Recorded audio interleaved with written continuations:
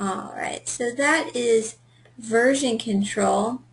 Now we have something kind of similar to version control, but it's called variants. Variants is kind of the more good-looking cousin to version control. Variants are a flexible way for you to maintain different variations of an object.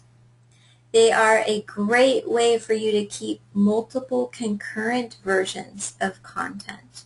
In other words, every variant is active. Every variant could be publishable at any given time. So you can have multiple concurrent versions of objects if you go with the variants route. You don't have to flip-flop between active and inactive. Now with variants, you define why you need the variant.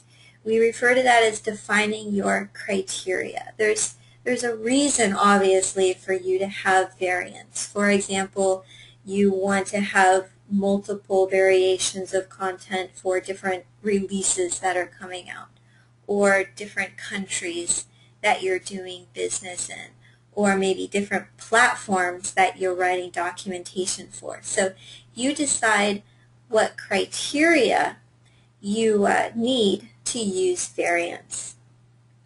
Now once you define that criteria, then whenever you publish from AuthorIt, you then set up a criteria filter that says, I want to publish the book based on this platform, or I want to publish the book for this particular office location, or for this particular audience. So you can flip-flop between publishing your baseline version of your content and then the variant version of your content. And we'll take a look at how you would set up the criteria and use that criteria filter in a few moments. All right. So why would you use variants? A good reason to use variants is if you have some documentation that may change by the location, by the platform, by the version, for example, perhaps a branding scheme. Going back to that OEM example, let's say you want to publish your book and you want it to have a certain branding scheme when you publish it for this audience and a different branding scheme when you publish it for another audience. And variants is a perfect way for you to achieve that. Now keep in mind, what our goal here is, our reason for using variants, is so that you only have to create the one book object, so that you don't need to create multiple book objects. All right, so our ultimate goal with using variants is we're maintaining content in just the one book, so we only have the one book to manage. All right, that's kind of our reuse strategy, our goal for using variants here. All right, so you will define the criteria that suits your purposes, and we'll take a look at how to set that criteria up in a moment. So let's compare variant versus version control. With version control, you can only have one version active at a time. In other words, you can only publish one object at a time. It is great for making proposed changes to an object that you just like to stage in your library that you're not ready to publish. And you would make those proposed objects active when you are ready to publish them.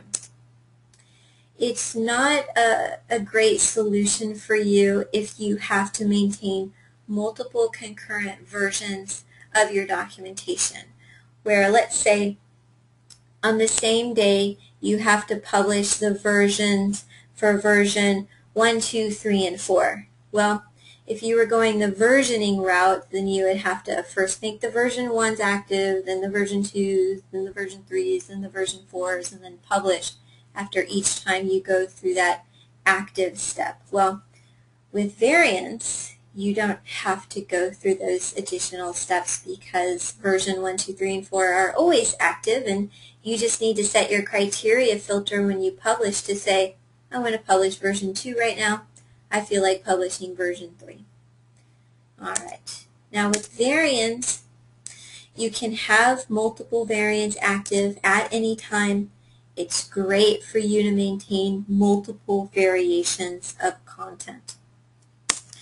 Alright, so let's get into how to actually create variants. One thing you have to know up front is the variant states. Just like version control had statuses, variants have different states. And they are the standard state, which is an object without a variant. These are the objects that we've been working with so far. Then once you create a variant of an object, you're going to start to see some little icons display next to that object from the folders list here. Starting off with this one here, this gold cube with the green plus sign on it. That is the icon associated with the primary state. The primary object is your original or baseline object, your object without criteria associated with it. Now your variant object is the variation of the original object. This is the object that you've written specifically for a certain country or a certain office or a certain platform or a certain release. This is your variant version. So you've got your primary object, which is your original or baseline version. Then you've got your variant object. This is the object that is different from the parent. It's been customized according to your criteria. Alright, so how variants work. Variance is actually a variable. It is just a variable with a special tag associated with it.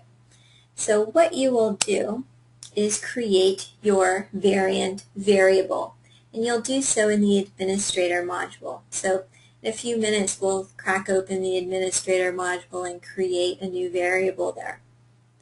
So you'll go into the administrator module, create your variant criteria. In this case, we're going to create a variant for country. Let's say that we are a global organization and we write documentation that is specific to each country that we do work for. Alright, and we also have an HR group that has to write employee policies for all the different countries that we have offices in. So our requirement for variance or our criteria is for country. Now when we set up our country variable, we will set it up as a list of values variable. The list of values variable is that type of variable where you could select an assignment from a list of options. You always want to be a variant to be a list of values variable. You do not want it to be a text-based variable because authors could enter in different names for their criteria, different capitalization or spacing, and you'll just have a mess in the long run. So as a best practice, you will want to have a list of values variable where the values are all of the various countries that you do business in.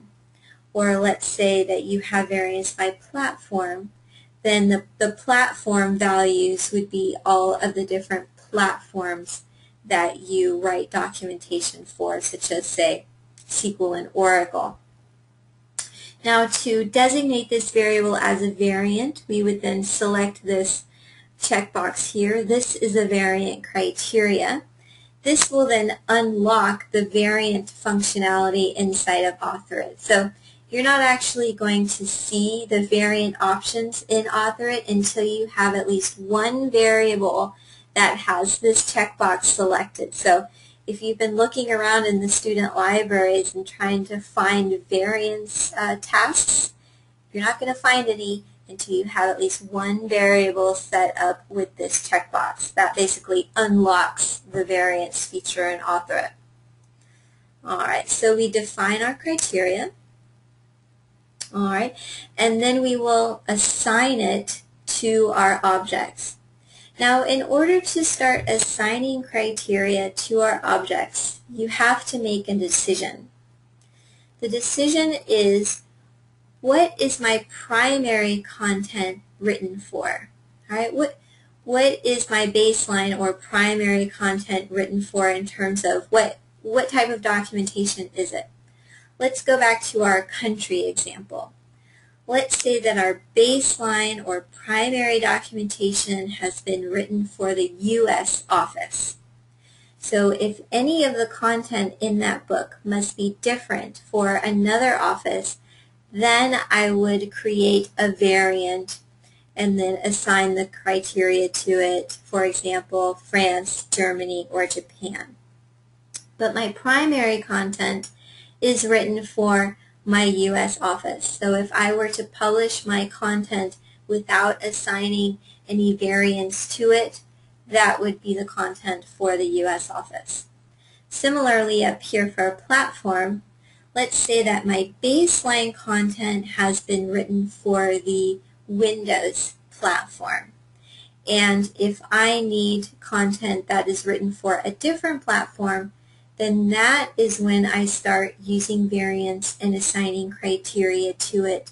For example, Unix, Linux, or Macintosh. All right, so you have to make a decision on what your baseline or primary content is written for.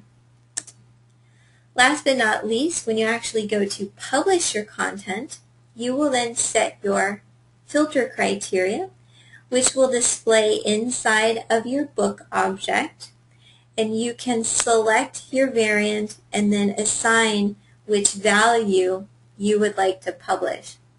In this case, we are publishing our country for Bermuda in this case, all right? So what will happen is all the content inside of our book will be updated according to whichever objects have our Bermuda criteria associated with it. So the contents here are dynamically updated according to which variant we select here.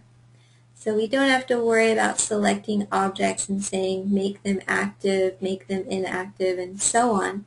We set our criteria filter here. Author will automatically update all the relationships that those objects are in with the Bermuda version, and then we publish that content.